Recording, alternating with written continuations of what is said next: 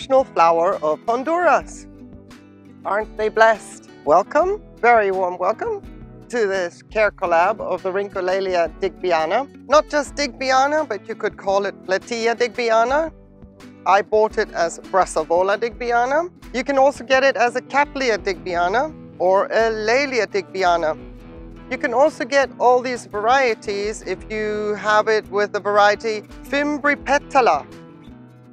And that is pretty much self-explanatory considering how these blooms are frilly and lacy, heavily fimbriated. So all these names would apply. It's not just Rhyncolaelia digbyana. My CareCollab today for this gorgeous, gorgeous hot grower is with Orchidea, with Nicoldiana and Todd's Tropicals. And as per usual, the links will be in the description below. As soon as I see their links, I will update their channel links in the description to the corresponding links of their videos regarding this gorgeous, gorgeous digbyana. So I am in southern Spain and I grow mine in Leca and self-watering. And my temperatures for about 7 months of the year are adequate for its blooming. It likes it hot, so I can do hot here in southern Spain, but my winters are a little bit on the dodgy side, let's say, where she grows indoors and my temperatures can drop down to 14 degrees, as was the case this past winter of 20 and 21. That is a bit too cold for it. Plus my setup, yeah, with the evaporative cooling and all that around the roots, it's not ideal. But we do tide her over in such a way that if people talk about a wet-dry cycle, with the self-watering setup that I have, that is not a possibility. But I do manage to get around that somehow by keeping the reservoir a little bit drier as opposed to what's going on now. Quite full, and you can see that nasty rim there. That is how I keep her in the summer all the time. And now the reservoir is half full because she needs to have all that water while she's blooming to sustain herself. In the winter, the reservoir is a little bit more on the drier side, but I make sure to keep the microfiber damp at all times. This orchid has been with me since August of 18, so we're just about coming up to 3 years. I got it from Orchideen, and I was very, very happy to get such a sizable plant. She was not blooming size when I bought her, and they said 1 to 2 years blooming, depending on the conditions, of course, of where she's going to live. And sure enough, it took only 1 year and I got her to bloom, despite the fact that my growths at the time were not anywhere near to what they are now. So she is a vigorous and happy bloomer if you can give her enough light. And when I say that, no direct sun. In my climate, I cannot give her any direct sun. That would burn the leaves. Even though she has this glaucous effect on all her structures, because that is the protection against the sun. That's her natural defense mechanism against too much light, protecting the leaves. That should not be wiped off if it can at all be helped. Early in the winter, I had to do some intervention because I saw signs of scale on my other Cattleyas that are living where she lives. So I did have to go and wipe down the leaves, which I absolutely hate doing because I really, really like this gray glaucous effect. I enjoy that a lot. It's part and charm of this orchid. But when it comes to pests, I was not going to take any risks. She had no signs at all, but she was taken care of as a preventative measure so that nothing would happen if I missed the mark on the other ones. But this one has bloomed regularly for me since I got her after the first year, and only 1 bloom on each growth. But for the first time, I have my 2 leads blooming. So this is my first time to get 2 blooms, and what a treat it is. And it is now almost the end of February, which is actually a month and a half too late for it, because normally I get her to bloom before my Gulf green hair pig does. And they kind of bloom in succession, so I get this beautiful frilly look for about 2 months on the trot. This time it was the other way around, and she took quite a long time to get into bloom mode. That is probably because my temperatures dropped so drastically. A couple of weeks in January, they were horrendously cold, which slowed her growth down, and the blooming subsequently is a little bit late. But better late than never is all I can say. This one was declared the national flower of Honduras, and aren't they the lucky ones? It was discovered by Jose Antonio Molina Rosito, who is a retired professor of the Zamorano Pan American School of Agriculture. And the only thing I can say is that this professor, I am very grateful that he found this orchid. It is one of my top 5 favorite orchids. I just love the compact growth habit of this orchid. I don't need to support it, even though you can see there is a support in the pot for eventualities, but I don't need to support it just simply because of the way it just grows upright. What I do, however, in order to encourage the growth to stay in the pot as opposed to leaning out and over, is I always face the lead direction of growth in the opposite direction of the sun. So for example, if she was living here against that white wall, there's more reflection coming from that white wall than the sun direction coming at this point in time. So she would be living in this direction to encourage the growth to lean in and towards the light. That's how I try to keep her without having to use the supports in the pot. Now, I am really pleased that she is actually able to hold on to this massive bloom, that both growths have the capacity not to be bending over. Push comes to shove, I would bring those growths in and just support them a little bit with a wire around that support, but there's no need at this point in time. In the summer, if I see that the growths are getting a little bit too wobbly, because I have to handle the orchids much more in the summer than I do in the winter, then I will be supporting these 2 growths in order to not cause any damage. But this was my first test orchid when it came to repotting from self-watering. In February, early February of 20, before I even started my YouTube channel, I repotted this orchid and gave her a bigger pot. And that's when I started with cleaning out the root system by 1/3. The minimum is 1/3. When the roots are actively growing, it's a good time to repot. With this orchid, it was the first time that I had the opportunity not to just lift the pot out, put it into a bigger pot and fill leca around it. Because at the end of the day, every Cattleya, Lelia ends up dumping their roots. It's part of their nature.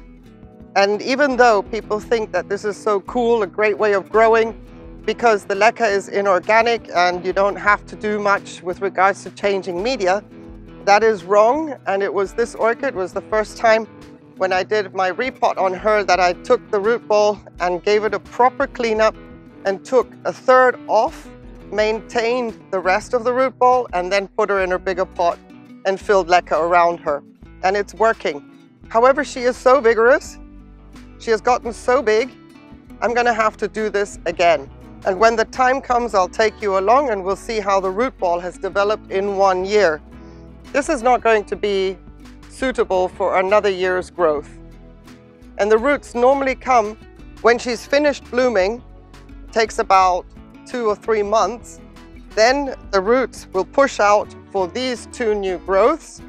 And basically you consider saying this orchid is doing nothing, but she is growing roots. There will be no new growth from her for me until about late August, beginning September. Considering that it is a hot grower, I would say, well, my summers are hot, that should really kickstart her and get her ready. It does, but not on the surface.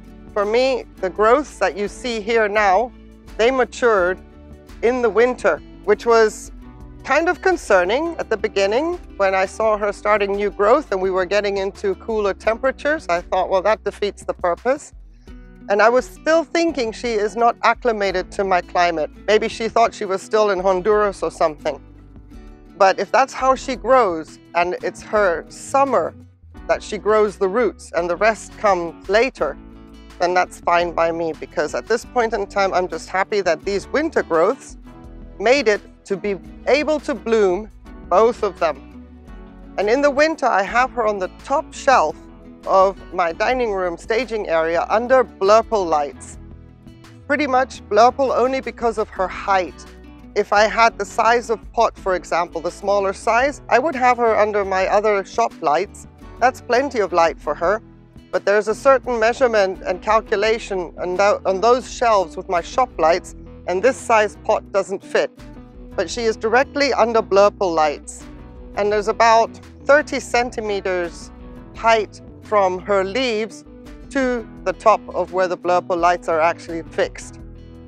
A lot of light during the winter, at least 8 hours. If it's a sunny day, I bring her forward in order to give her direct sun in the winter on the glass shelf of my dining room. If it's a gloomy day, she's up on the shelf all the time, so she only moves like a meter and a half away from where she lives to, if it's sunny, I want her to have full sun in the winter. When my night temperatures are a steady 15 degrees Celsius outside is when I will move her outdoors, and she will live on the east side of my little patio, and she will be tucked in behind other orchids because of the fact that she can take a lot of light but not direct sun. There is a curtain in front of the rack which then will protect all the other orchids from bright or direct sun, but because I have so much light with the back wall reflecting in white, she is much safer behind other orchids and up against the wall where there is enough light reflection so as not to burn her leaves. Her fragrance is nocturnal. This year I might have been spoiled with all the other amazing blooms I have going on in the month of February. I was absolutely enthralled by this fragrance all the other times when she bloomed for me in the past. It is a citrusy fragrance. It's gorgeous and it's very, very strong at night. But this year I find she has sort of an odd undernote. Almost like something is off, something is decaying. It's not dusty. It's like, you smell the citrus and then you go, ooh, what's that? And that is what I find this year to be a little bit, well, off-putting. But again, in the past years, I've loved this fragrance. Maybe what is going on in my dining room right now is just she can't compete. So I will boil it down to that. I've been so spoiled. So when I say about rigid growths, I do fertilize her all year round. I flush her a lot because she is a hungry orchid, and if I miss the mark with over-fertilizing at 300 parts per million, then I don't want to have any accumulation of minerals on the surface. And you can see how clean the Leca is. That she's taking up all the 300 parts per million all the time. And that to me is a wonderful sign that she's actually taking up 300 parts per million all year round. But I flush a lot because she drinks a lot. And that's why her reservoir is also a little bit more full than I would normally have all my other Cattleyas, especially now that she's blooming. And during the growth period, no way was I going to back off on the fertilizer even though it was winter. And I'm happy to say that when she slowed down, I wasn't actually over-fertilizing. But yes, a lot of flushing, because she will drink that reservoir up fast within 3 or 4 days. And the same thing goes for the summer. Even if she's not in active growth on the surface of the pot, I find that she is very, very busy in the pot and is absorbing a lot of water. So 300 parts per million is what she gets for me all year round. And she needs it. With structures like this, they are so fleshy, so strong. Even the flower stem is like half the size of my finger. I mean, these structures, they need a lot of fertilizer. I use the MSU, which has calcium and magnesium in it. But sometimes when she is in active growth, I will also supplement with extra CalMag at about 40 parts per million. And that goes in, including together with the MSU fertilizer. I don't distinguish or make any difference, simply because she drinks so much so quickly. Pests, I've had no issues with pests. I can't see any kind of nasties going on. The preventative measure helped a lot, I'm sure. The other orchids that I had to treat, they have no more pests either, but Yeah, no, she's thorough, she's thick. There's nothing really here. Oh, if you want to call a spider a pest. I don't call my spiders pests. They get to live with the orchids, and I welcome them in each and every pot. But yeah, no pest problems whatsoever, and if you can give them the right conditions, I would again say this is an easy grower. I've never had a problem with this orchid. And easy, it's all relative. You can say, yeah, you're in southern Spain. Makes life easy for growing these hot growers. But bear in mind that also in the winter, I've got temperatures that do not appeal to what the books say about her. So easy in a sense, I would say. She has a wide range of temperatures that she will tolerate, and it's not necessary that, oh my goodness, I can't do it. She needs too hot temperatures. The only thing I would say, if you cannot provide the light, she will not bloom. That's the only thing. Light is the biggest factor, temperatures not so much. So plenty of light for this one. So yeah, Jose Antonio from Honduras. Thank you for finding this orchid. And also, thank you very much to Todd's Tropicals, Orchidea, and Nicole Diana for joining me in on this CareCollab for the Brassavola digbyana. And I'm sorry I keep saying Brassavola.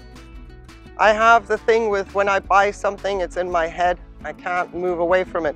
Rhyncolaelia digbyana. Beautiful, beautiful. And I am very pleased to have these 2 blooms, which should last maybe 3 weeks. If you have this orchid, as I always do at the end of CareCollabs, I invite you to please let me know in the comments below if you do videos and you want to join in on future sporadic updates. Let me know in the comments below and I will put you on the list. The more, the merrier, I say. She is gorgeous, and I like to hear and see what other people are doing and how they grow theirs. Thank you again for taking the time to watch this video. I hope it was useful, and I hope that you have the time to go and watch the other videos as well. Have a wonderful day. Thank you so very much for your time. Take care and please stay safe. Bye.